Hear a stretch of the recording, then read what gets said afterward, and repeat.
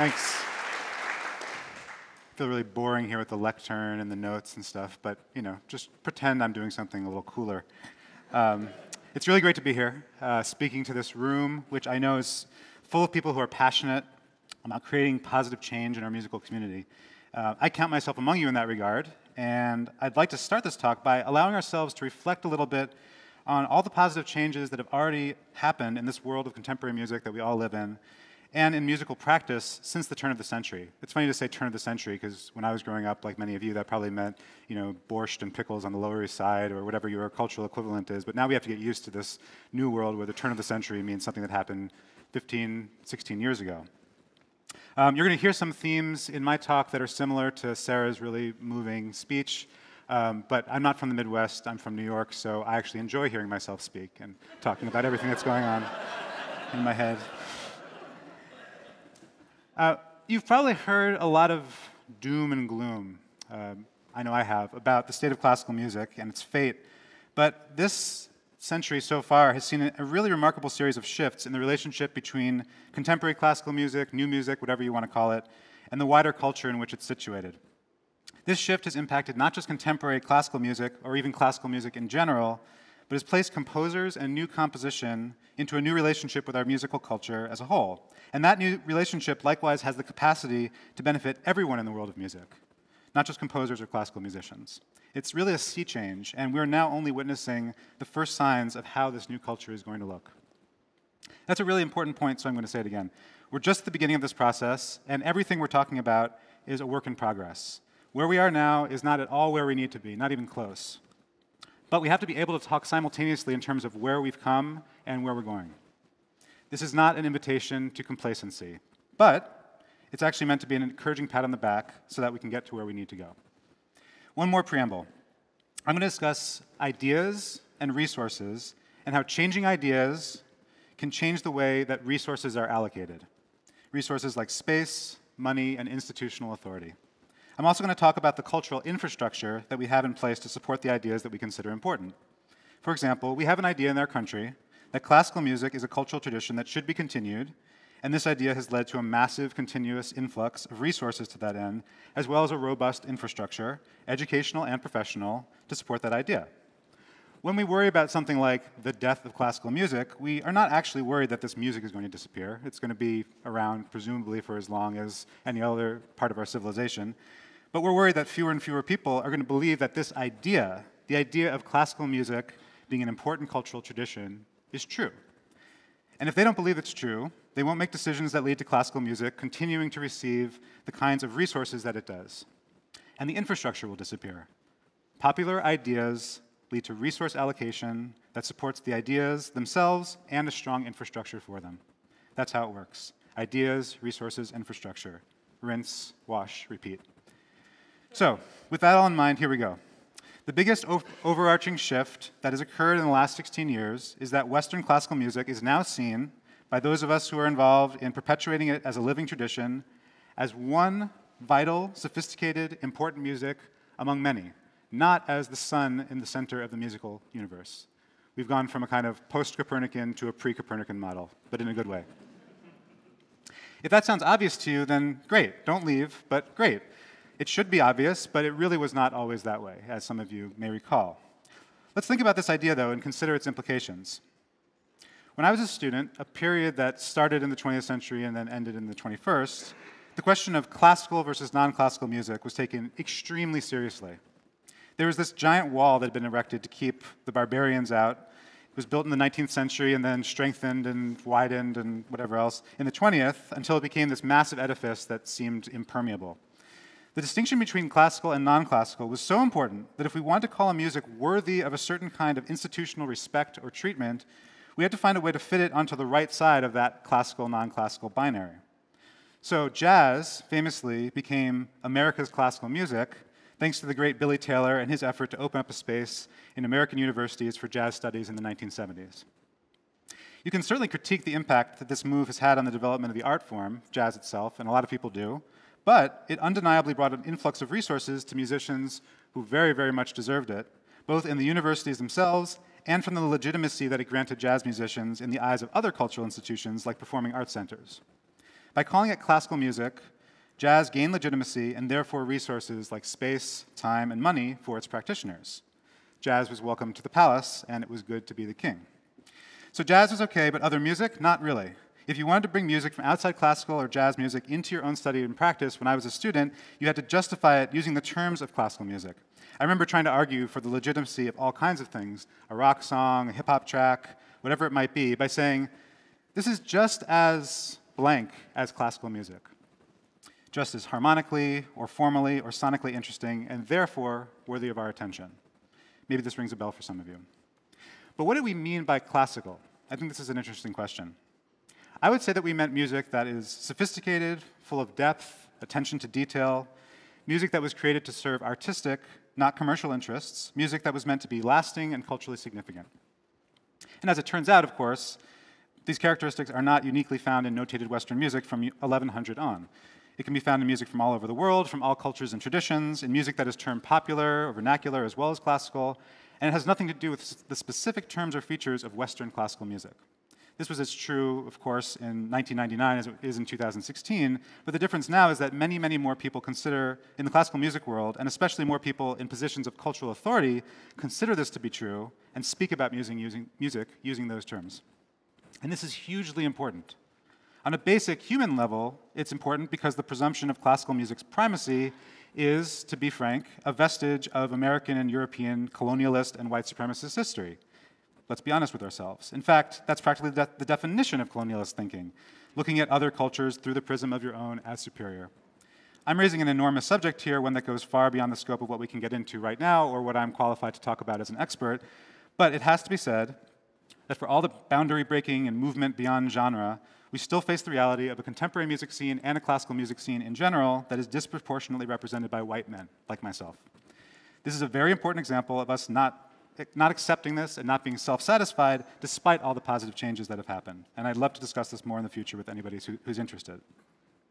For now, though, I want to explain on a personal level how this important change I'm describing wound up playing out in the real world. I want to give you a little of my personal history, which intersects with the story I'm telling. From 2002 to 2004, I studied composition at the Yale School of Music. It was a wonderful education, but old-fashioned despite some forward-thinking people there. Composers were trained to be the kind of composers who wrote orchestral music and had academic jobs and lived their lives in the sequestered world of classical music. And meanwhile, most of the instrumentalists were trying to become famous soloists or not famous soloists or standard chamber musicians or orchestral players.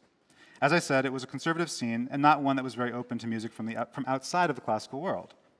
Some of you may have gotten wind of this during the whole kerfuffle surrounding Yale Dean Robert Blocker and his dismissal of jazz studies, where he actually tried to unclassical jazz, suggesting that Yale shouldn't be expected to devote resources to that music because Yale's focus was squarely on classical music and not on jazz. He apparently didn't get the memo about America's classical music. Anyway, in my second year at Yale, a few composers and performers who had become friends decided that we should form together and regularly perform new compositions by these composers and by our friends. And a funny thing that happens in conservative places, I don't know if any of you have encountered this, is that all the proactive weirdos wind up finding each other and starting things. That's a good thing about being at a conservative institution. In this case, we formed a group called Now Ensemble, which is a 7-piece collective with 5 performers and 2 composers who don't perform, and then one of the performers is also a composer himself. The instrumentation is flute, clarinet, electric guitar, double bass, and piano, and as you might guess, there wasn't exactly any standard repertoire from which we could draw for that instrumentation. So everything we played was newly written for the group, and the sound of the group was actually developed in a symbiotic relationship with those new compositions. Forming Now Ensemble was one of the best things that ever happened in my musical life, and I think the other members would all say the same thing. When you create your own performing group, either as a composer or as a performer, it's an extraordinarily empowering act. It gives you the power to bring your music to people directly, reflecting your vision precisely. You're saying, this is who I am as a musician, as a performer, as a composer. I stand behind this completely. The problem was, in 2004, nobody was really looking for this kind of group, and there was no clear path for us to take to get this music out to anyone. This was an ideas problem. At the time, there was very little support for the idea that a new ensemble dedicated to new music by young composers should be given a platform. Instead, we made our own way, building our own fan base and reputation through self-promoted shows for audiences initially made up of friends and colleagues, and eventually growing as people heard about us and about the composers whose music we were performing. We were following a very common model, something Sarah alluded to as well. It's probably the most common model of career building for musicians outside of the classical community, but it wasn't common for a chamber music ensemble to do this, and we ran into the realities of why this was so right away. So what was this reality? Well, imagine you're a rock band that's trying to build your audience person by person, show by show, from the ground up. You're constantly on the road, performing at clubs and festivals and everywhere you can. It's a hard life, and hard as it is, and please let's not glamorize that, it's an almost impossible existence, there's an infrastructure in place that can accommodate you. There are venues in most cities where you can perform, booking agents and managers who can guide you to those places, and audiences that will show up to those venues with at least a vague expectation that what they're going to hear is in line with what you're presenting. But this was not true for us. The infrastructure did not exist for this kind of chamber music. And because there was no infrastructure to support our music, we had to invent one, playing in an incredibly wide variety of venues, from museums and art galleries to libraries, coffee shops, elementary schools, high schools, and clubs and pubs. You may be wondering, what about concert halls? What about places like this? What about universities? We played there too, but hardly at first because we were young and no one who was in charge of these venues had ever heard of us. And if you're a young ensemble playing music by young composers, you have to build your own way.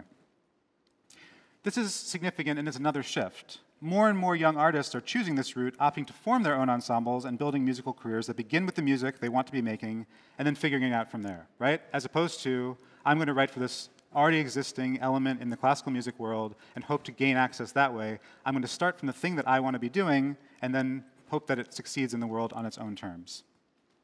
You start by saying, this is who I am, this is what I want to be doing, and then you convince the world that you're right.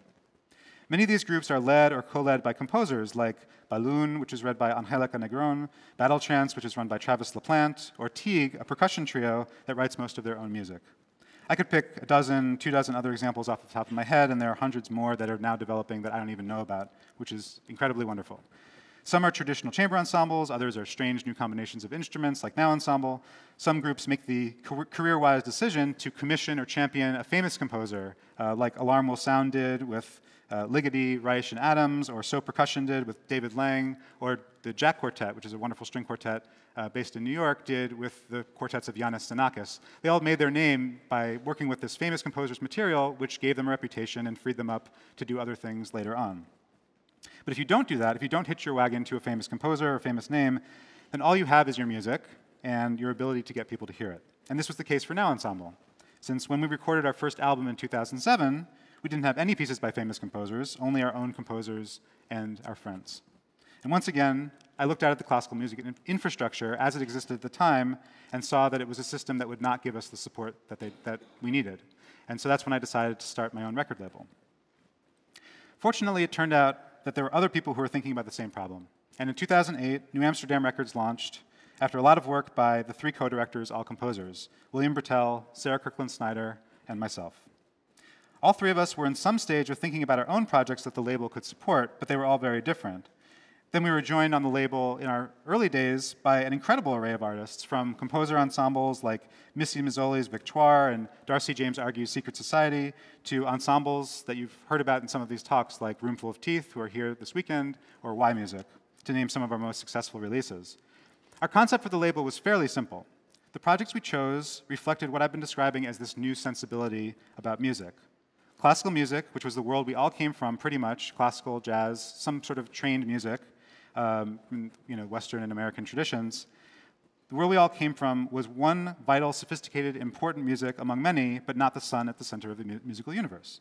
So we looked for projects that had strong connections to the jazz or classical tradition, but were open to all influences from all genres and styles of music. The records we released also had to succeed as records, as works of art that you could listen to on their own terms, not only as a reference for live performance or a calling card for the myriad talents of a composer or ensemble. The point of our records was to be good records, which sounds obvious, and we felt would best serve the artists who made them in the long run, but many records that our peers were making at the time felt more like they were productions that were meant to be handed to a faculty jury committee or stuck in a library somewhere as an important reference for your compositional voice. These were meant to be great records that people actually listened to and enjoyed in the world. If you make a great record, we believed, you create something that people will want to listen to, which is how you build fans for your art. Again, this sounds obvious, but it wasn't obvious to everybody that we were working with at the time. We also wanted the records to not only sound beautiful on their own, but to be able to stand up to other kinds of music that were in people's music collections from all genres, and not disappear when you put it up to other types of music in your shuffle or your playlist, like so many other records do. This meant utilizing studio techniques in the recording process, like compression, multiple microphones, and various effects that most classical record labels avoided. Traditionally, classical recordings were made by trying to pick the best spot in the concert hall and then simulating the experience of hearing the work live.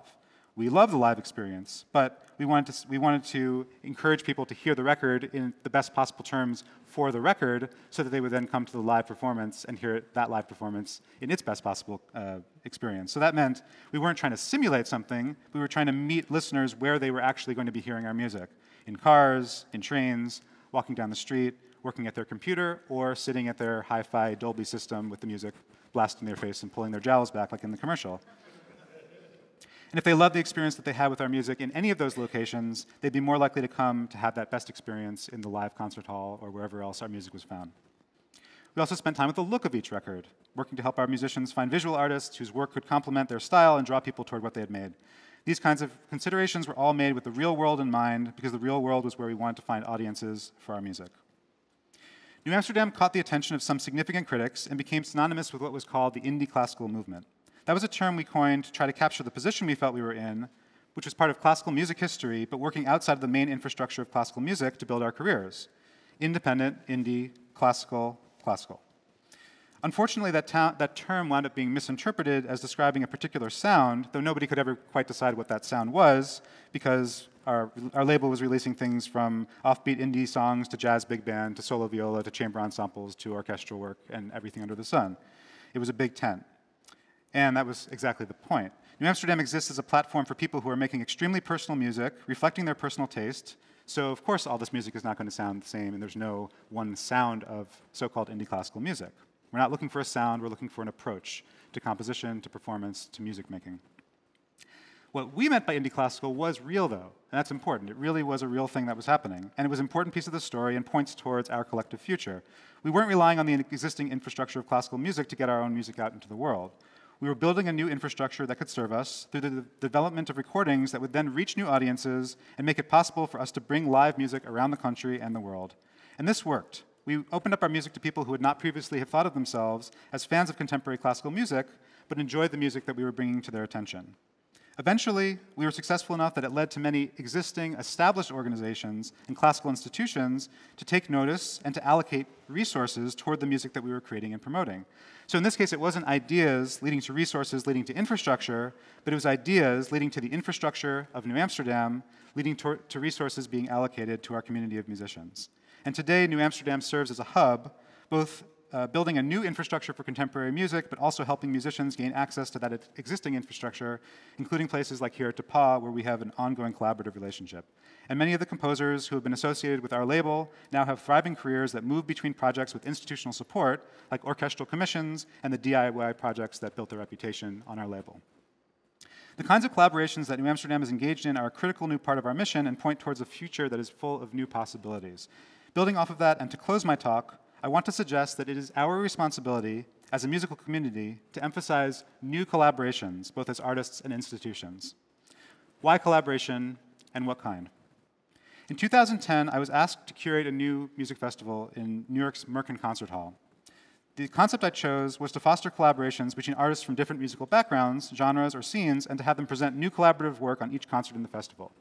For the last 6 years, we've done 8 to 12 of these each winter, and the results have been incredible. It's been a laboratory for various kinds of innovations, spawning new projects and allowing older projects to take on new life. This is the Ecstatic Music Festival, and it's still going strong every year in Merkin Concert Hall.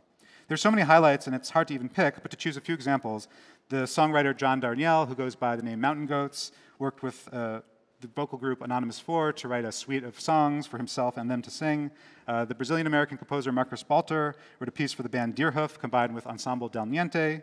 Meryl Garbus, the band Tune Yards, worked with Roomful of Teeth in one of the early years with a collaboration that's now gone back and forth, and they've appeared on each other's albums in multiple ways, and so on and so on. It's a laboratory where people are collaborating to make innovative new work.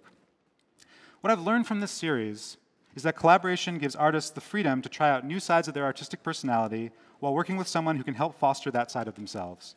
But it also allows artists to do what they do best while having that thing that they do best reflect in a new light through juxtaposition with another artist whose work is completely different.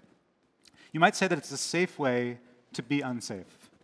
There's real risk there, and we've had some shows that I'll admit did not work at all. Still, they're all interesting, and most of them have been great, and some have been truly life-changing for me as an audience member.